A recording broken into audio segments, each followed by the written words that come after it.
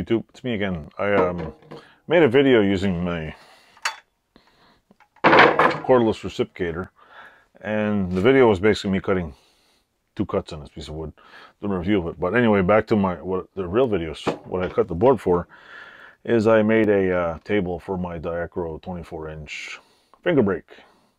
I said it like I love the machine, and yeah, I do. The next dilemma I have is what to screw this down with, because I got metal and plywood. Do I lag bolt it, which is probably be a good idea, put some bolts in it. Do I use self-tapping screws that might stick out? What else? Do I put wheels on it at first? I might actually do that and go out and buy some wheels, but I might have to weld a bigger plate on it. I might weld flat bar on the bottom, probably care. I don't know. I'm thinking 4 bolts, a little countersink in there, maybe 6, 2 in the middle here, so there's the buckle, and that might be good enough. And then 300 pounds of fun. I'm not sure if I want to put it on wheels though, because I mean, I don't know. It's like, I feel like it's gonna fall over, even though that thing is dead weight. I mean, like, it's a skinny bench, it's long, and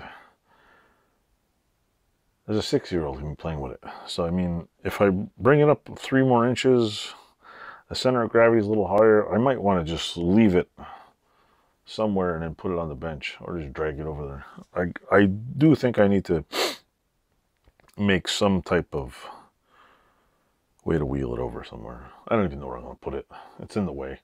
I have a little bit of space in here, not much, until I add a 10 feet on, take the cars out of here. Then I'll have a full giant space workshop. Until then, it won't be many months for that, especially at the price of wood.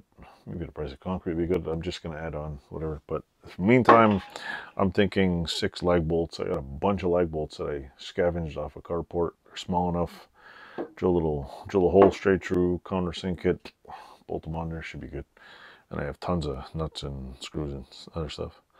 The bottom part, my plan on the bottom part is probably to make a wooden shelf put in there, because I could fabricate a metal shelf, but I'm just going to want to change it and stuff. So for now, I might make a wooden insert and maybe screw it to the side, put a couple of shelves. I might put I don't know, maybe a little shelf to put the fingers on. We take them off, and that's pretty much it. And maybe, I don't know, maybe a section for tin snips or something. I don't know.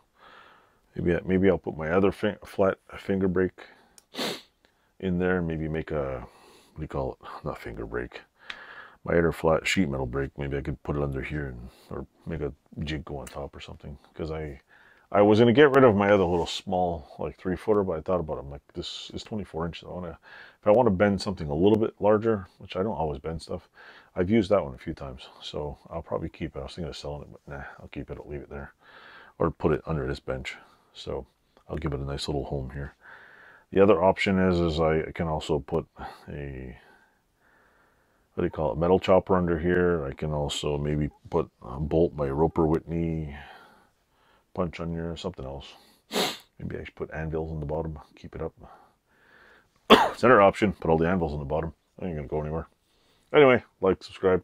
I'll put all the video again in pieces, and you can see. I'll try to put larger chunks. I can't put large chunk videos. It takes too long to upload. That's why I have so many videos. It's just they're too damn long to upload. So enjoy. Thank you.